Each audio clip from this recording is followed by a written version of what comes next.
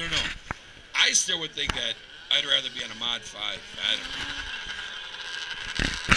But they're proving me wrong.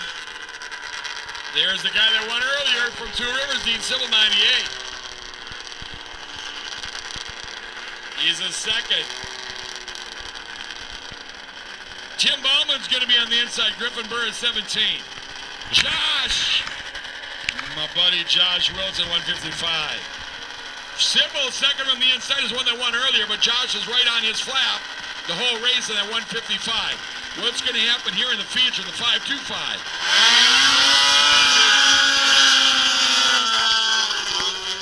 Sybil to the lead on the Arctic Cat. Josh on the high side. No, he's going to hold back at 3. Bauman. Oh, okay, now he's going to go onto the inside. Okay, Josh now getting the 2 spot. Sybil in the lead. Here comes Josh. Oh, no, Tim Bauman's right there. Bauman. Griffin Burr is pretty much a new driver. Came out of the junior program. He's getting some experience here, but look at Dean Sybil. And making a return to ice oval racing this year. Raced for years with us. Took some years off. And he got the points back into it. He won it earlier today.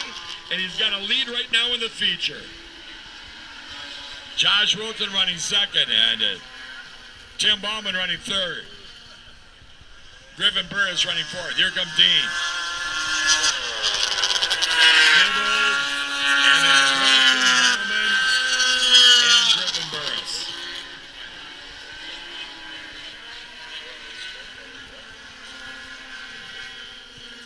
Here comes Dean Sybil.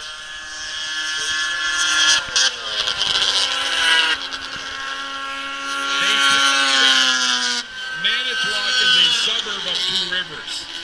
That's where Dean is from. Here comes Sybil. Josh Wilson. Look at Dean. He hasn't missed a beat on that Arctic Cat. Go back to the year 2000. Earlier you got a 600 that you really don't want to trail ride anymore. How about put some ice skis on it, set it, turn it into an ice racer, and join us at Paca County Fairgrounds.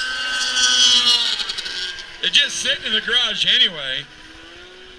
Really be good if it's your wife's sled. Just turn that into an ice racer. Sybil. Dean, good job.